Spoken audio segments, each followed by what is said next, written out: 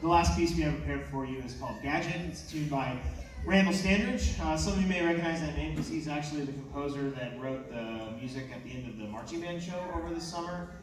This piece is pretty special for me.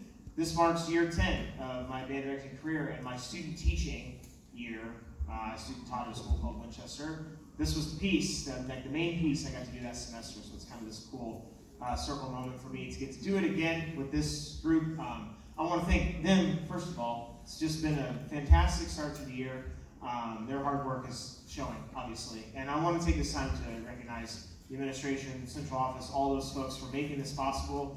What we do is incredibly expensive. This equipment is not free. And the support that we get here from the corporation is not, it's very unusual in a good way.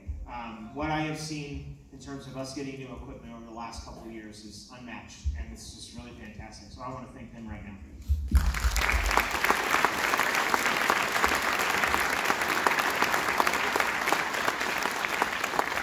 Okay, this is Gadget.